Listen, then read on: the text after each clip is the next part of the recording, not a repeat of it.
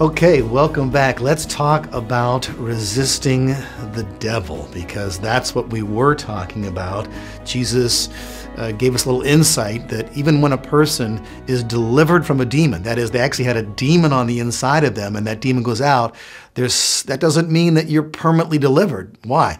Because God will allow that demon to come back to you and into you. In fact, he'll allow that demon to bring 7 other spirits more wicked than himself if what? If the person allows it, okay? And so we want to stay balanced in our understanding of the sovereignty of God. Yes, God is sovereign, but yet God has given us a free will and given us responsibility, and the scripture makes that abundantly clear when we look at all of the Bible and not just picking out little preferential verses that support our personal pet doctrines. Okay, so it is amazing that that God would deliver somebody from a demon who has allowed themselves to be possessed by a demon. I talked about that already. That shows the mercy and the power of God. But even more so, it shows how God respects the free will that he's given every person to make a statement, as Jesus has made, as we've read previously, where a demon could come out of a person and then that demon could come back to that person and bring in 7 other spirits worse than himself. What was the problem? The fault can't lie with God. The problem has to lie with the individual. Okay? And that's always the problem. The devil's wandering about this earth, Scripture says, seeking whom he may devour. But it's our responsibility to resist him. And I'm speaking about Christians, but you could also apply this to non-Christians as well.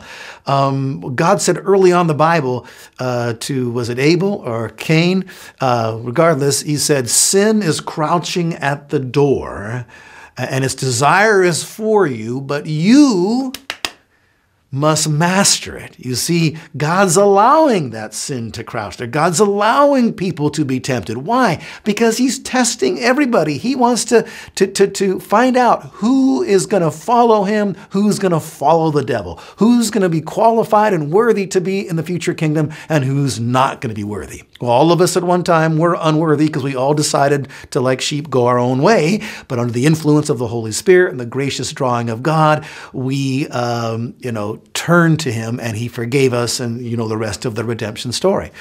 Now, even as Christians, we still have to resist the devil because we're not immune to his attacks. People, debate certain questions about can a Christian have a demon and so forth. Can a Christian be demon possessed? I don't believe a Christian could be demon possessed, but I do believe a Christian could be demon harassed.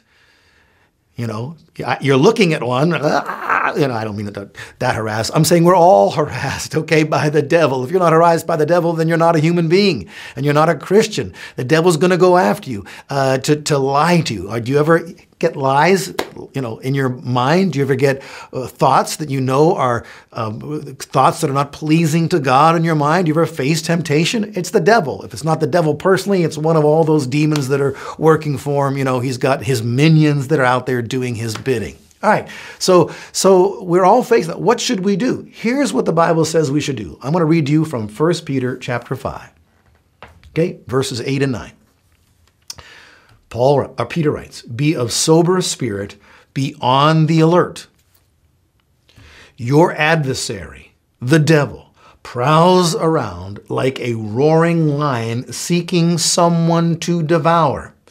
But," here's the but, "resist him firm in your faith, knowing that the same experiences of suffering are being accomplished by your brethren who are in the world." And so our responsibility is to resist the devil. Now, here's the question. How do you resist him? Do you get your baseball bat and say, okay, when I see that demon, I'm gonna give him a, no. Do you scream and shout and do quote-unquote spiritual warfare, pulling down the demons in the atmosphere, something that we have no precedent for in the Bible? No. You have to understand the devil's, practically his only weapon, is the weapon of lies. Right? I mean, what did he do with Adam and Eve in the garden? He told them a lie. Has God said? He's trying to get them to doubt. Has God said, Eve, that, blah, blah. And then he contradicts it because she says, God says we shouldn't eat from or touch, this tree. Oh, you will surely not die. See? Lying. What did Jesus do when what did Satan do when he tempted Jesus? We know about the temptation of Christ.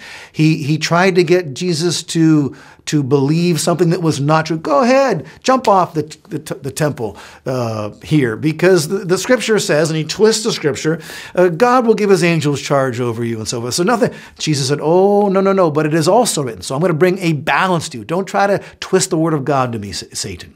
And so that's the key to resisting the devil, knowing what God has said, believing what God has said, and acting upon what God has said. That's spiritual warfare. That's scriptural spiritual warfare. That's how you resist the devil. So anything that the devil's suggesting to you, evaluate it. What does the Bible say? And then say, devil, no, the Bible says this. God commands this. When you face temptation, think, what does God say? Should I yield to this temptation or should I not? God says, resist this temptation. God says, be holy. So I decide to be holy. Knowing, believing, and acting upon the word of God, that is biblical spiritual warfare, for which we have precedent in Old and New Testaments, and which we can find the general principle throughout, other places in Scripture. You got it? Okay, I believe that you have got it. And that's good to know. So let's just practice what the Bible teaches. All right? All right. Now, there's something really good coming up here. Something about those who are truly related to Jesus Christ. When I first read it, I was stunned by it.